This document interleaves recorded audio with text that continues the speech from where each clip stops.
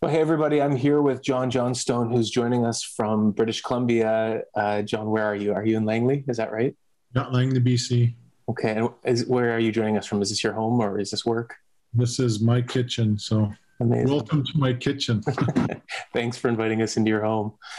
For many of you, John needs no introduction at all. John's been a massively influential and helpful voice in our church over the last quite a while as we've been seeking to learn and become better relatives with the Indigenous people with whom we share this land called Turtle Island, or we settlers call it Canada. And I'm immediately going to correct myself on the use of the word share, because that's probably an overly generous word, or maybe even just entirely dishonest to describe our relationship with Indigenous people and with this land.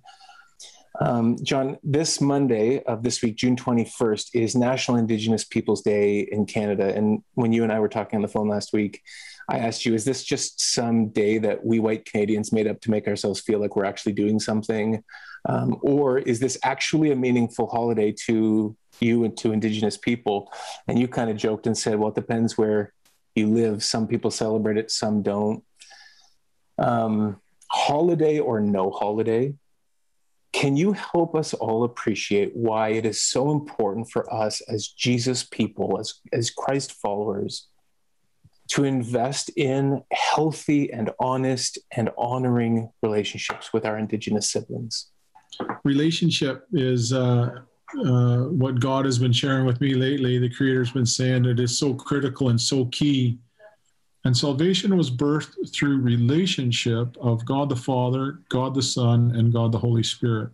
That not one of them could accomplish this task by themselves. Each one of them do not have the capability of bringing us salvation all on their own. It takes a relationship between God the Father, God the Son, and God the Holy Spirit. But not just relationship, the relationship has to be covered with love. The kind of love that says the sacrifice is big enough, the kind of love that raises Jesus up once he is dead. I often joke around and say that cheeseburger love won't get us there. I say that because I love a good cheeseburger, but that's not the kind of love that will get us to this kind of space. But the Bible does say that we are created in God's image. And it doesn't just say that we are created in his image, but it goes a little bit further to say that we are created in his image and his, and I always like to pause and wait for the audience to share. In his likeness, in his likeness. We are created in his image and his likeness, that we all look like he does. Every tribe, nation, and tongue look like he does. When I hear likeness, to me that means we are to be like him in his likeness. So we should be like him. And he is they are them, and they birthed salvation into existence through relationship. So then, to me, that says that we need to be in relationship. When the newcomers come to the land and they push the host people to the side, and they say, I will build my church and there is nothing and no one that can stop me. And they build them, and they're beautiful, and there's lots of them. And then they fill them.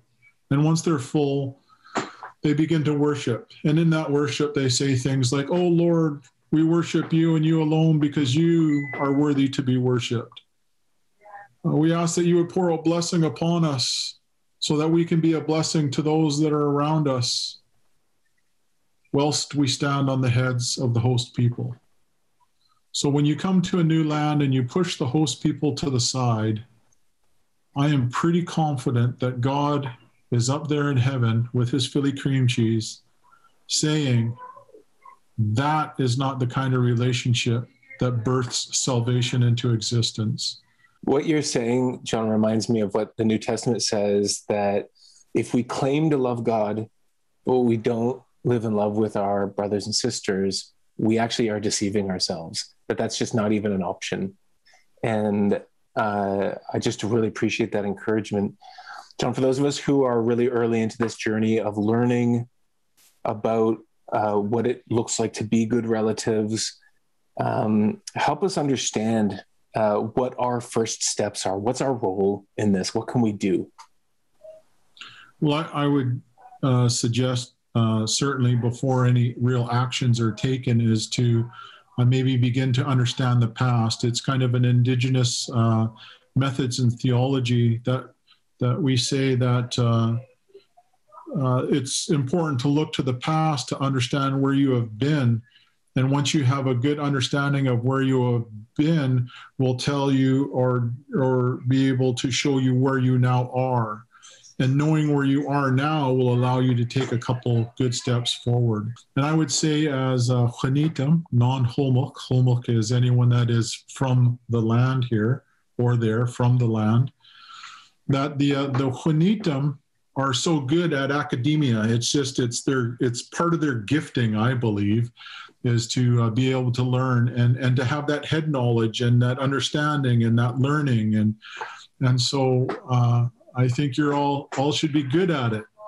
But the whole deal is that we can't just keep that head knowledge in our head. Like even our relationship with Jesus, if all we ever do is read the Bible and that's where it stays, then we don't have that relationship. So we need to learn about the past. We need to get educated. We need to have that education that gets into our mind, but we can't just leave it there. Somehow, some way it has to seep down into our heart.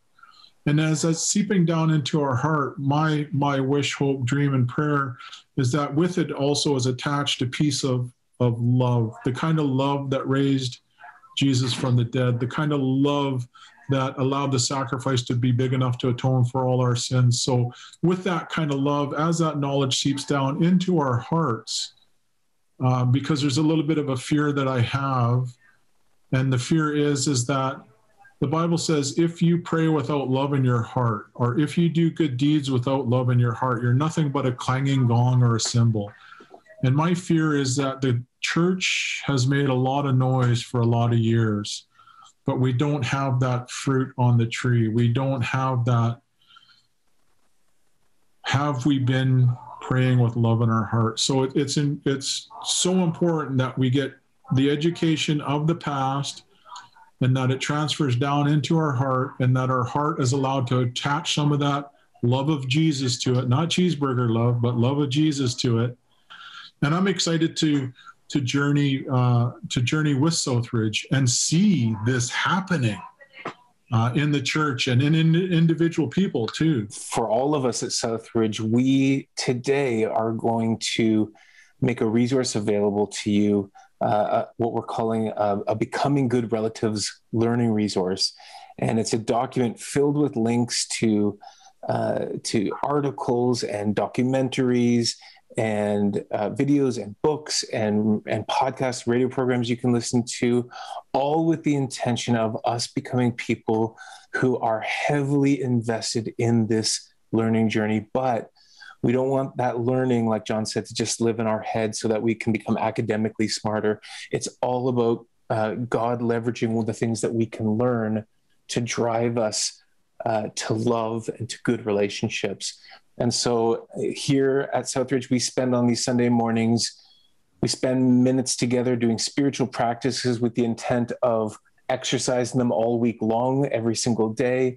Today, we've spent a little bit of time learning, but we want to practice this every single day and invite God to exercise our hearts and our minds to become people who follow in the way of Christ and live according to the law of love, as John reminded us. And so when the service ends today, I want to encourage everybody to click on the button to access that Becoming Good Relatives learning resource, and make sure that you spend some time with that today, spend some time with that on the 21st as a way of celebrating and honoring National Indigenous Peoples Day here in Canada.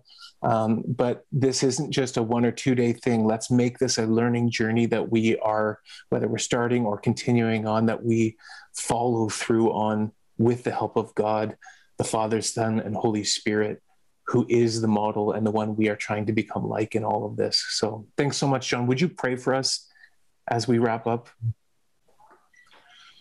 Yeah, Creator, I thank you that love is so intense that Jesus was able to be a big enough sacrifice for all of us. Not just those of us that know you now, but those of us that you have written down in your book. I ask that you would also help us with that love that we need in our heart, that we are able to share with others, that we would be on this journey of understanding and being able to move forward in a good way. And I thank you for, as I already mentioned, for Southridge that has taken some great steps forward. And I ask that you would continue to help them to learn of the past, that there would be many, many, many more good steps forward, and that the love that is growing in their hearts would birth prayers spoken into existence that would allow you just to do your great mighty work. I wouldn't even want to try to guess or explain what it is that you are going to do, for you are the one who has created all things. You are a very competent and loving God. So we just thank you for what is going on, and absolutely for what is going to happen. We speak these words into existence in the mighty name of Jesus. Amen. Amen. Thanks so much for being so generous with your time, John. We appreciate it. Right,